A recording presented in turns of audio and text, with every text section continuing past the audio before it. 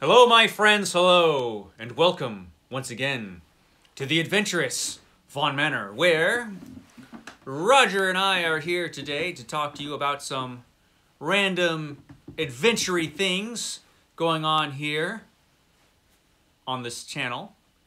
I know, it's just a bunch of epic adventure that we'll be talking about today on the channel. Not really all that adventurous, really, but what do you do? So, the first thing we're going to be talking about here in our video of random things is, well, we're going to be talking about, real quick, Roger's Cheap Old Book Club. Roger's Cheap Old Book Club, the first show about Roger's Cheap Old Book Club from this channel, will be premiering tomorrow. Tomorrow is the official launch of Roger's Cheap Old Book Club for February. I know it's still January, but on Wednesday we have to talk about comic books, so tomorrow is the official premiere for Roger's Cheap Old Book Club for February. Tune in for that thrilling episode.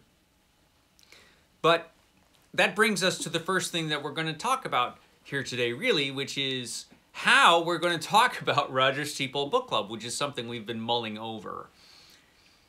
And Roger and I have decided to go with Discord, which a lot of people are like, Discord, but I decided to go for Discord for the very important reason that it was really easy to set up a Discord. So I was thinking of different ways that we could talk about the books on the book club, and of course we could always talk about them in the comments down below the videos. That's always an easy way. But for more discussion on the books for Roger's Cheap Old Book Club, I felt we needed something else to make it like a real book club where we can actually just talk about our thoughts in real time, more or less.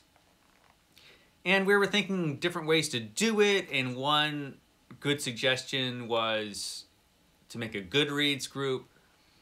But I looked into that, and I couldn't figure out how to do a Goodreads group from my phone. I think if I had a desktop computer or a laptop, I could do it.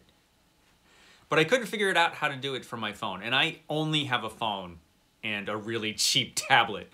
A phone and a really cheap tablet. That's all I've got. I don't have anything else, so I couldn't figure out how to do it, and that's just because I'm, dumb and don't know a lot about your newfangled 21st century technology. Roger and I, we're pretty old school, but I figured out how to use my phone, so Discord was really easy for that so far. So I have a lonely, empty Discord at the moment. Not much going on my Discord at the moment, but it's there, and I've linked it down below. And so I figured we could talk about Roger's Cheap Old Book Club. I've got a little thing in there, place in there to talk about Roger's Cheap Old Book Club. No one's talking about it yet, but it's there, to talk about when we do talk about it. And some other things, if you're interested in my dopey old channel, who knows why, but if you are interested in some of the things I talk about here, I will have places on the Discord. It's not all set up yet. It's, like I said, it's a sad, empty place at the moment, my Discord, but we will have places to talk about different things, like vintage science fiction. I love the vintage science fiction. This is actually probably going to be the next vintage science fiction book I read. This is Adventures on Other Planets, edited by Donald A. Wollheim, who edited a bunch of anthologies, and that is just such a cool cover. Look at that. So this is probably the next book I'll be reading for my vintage science fiction project. But if you have any kind of interest in vintage science fiction and have pictures and things to share, why, there's a place on my Discord for that. Isn't that exciting? It's a thrill. Also, one of the things I was going to talk about today, I just dropped my book. It seems undamaged. So one of the other things I was going to talk about is one of the things Roger and I are going to focus on more on this channel going forward, and that is pulp and pulp adventure and old-timey pulpy stuff, which I've always talked about, but now I'm, because I've always talked about Robert E. Howard, and now I'm doing the Edgar Rice Burroughs deep dive, which has been magnificent. But there was a lot of other pulpy stuff that I want to get to, and I have a ton of it, and it is just waiting to be read, either in physical or digital form. One of the things I've already mentioned is the pulp adventure books that I'll be reading from Doc Savage and The Shadow. These were the two big pulp adventure pulps from the 30s. And I'll be reading A Shadow and a Doc Savage together. Along with all the other projects I've got going on, which I've talked about recently. But these weren't the only great pulp adventure characters that were in the pulps. There was also the Spider and a bunch of other pulp adventure characters, as well as just some other great pulps, like Weird Tales, Black Mask, and so many others. And I've got a lot of old pulpy stuff, and so I'm going to focus more on that in the future. Yet, more old stuff. More old stuff. Isn't that exciting? It's very exciting. I know. It's a thrill. And along with that are some roots of pulp, like H. Rider Haggard, which is kind of pre-pulp, really. This is the first actual book that I ever got of H. Rider Haggard. H. Rider Haggard, who created Allan Quatermain in King Solomon's Mines, and there was a whole series on Allan Quatermain that was very popular back in the olden days. And he also created the novel She and the character She, Aisha, She Who Must Be Obeyed. I made a video about that. It was amazing. Anyway, so I'm going to be reading more of that old stuff. This has all of these old novels in it. And this is very old. It has my old signature from 1989. I've had this book a while.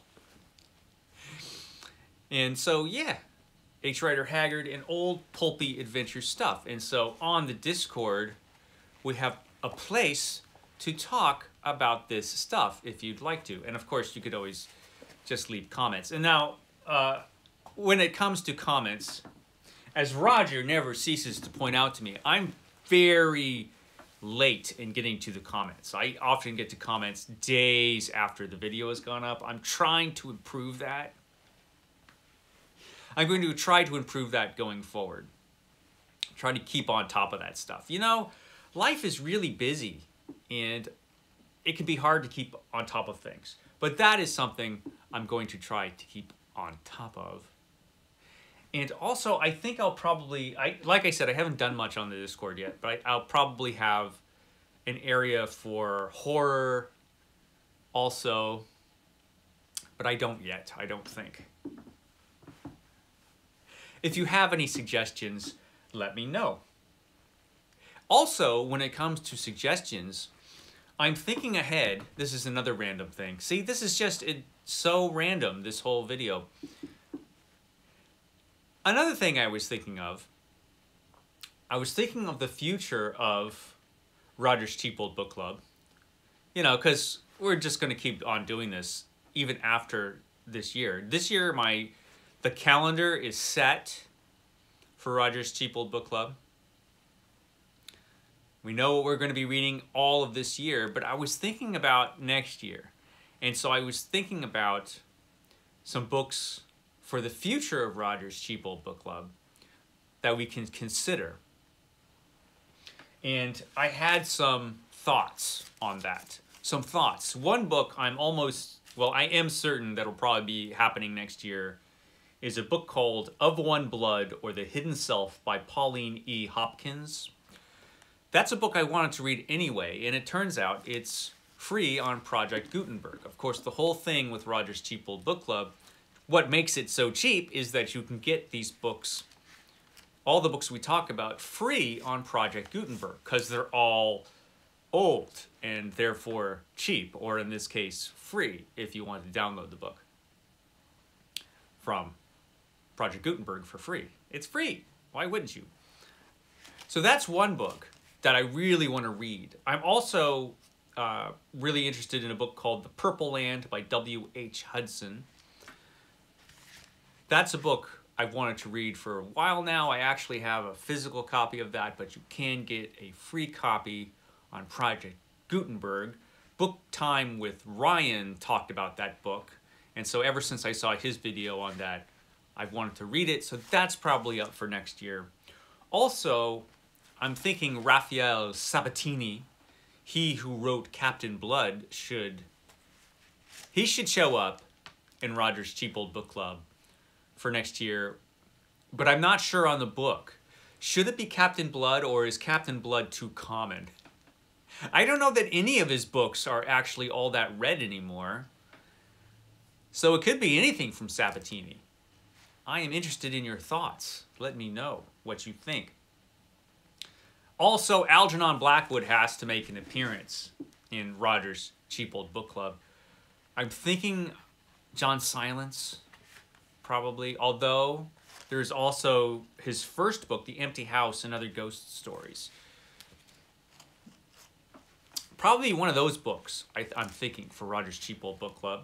And also, this is pretty much a given, The Skylark of Space by E.E. Smith and Lee Hawkins.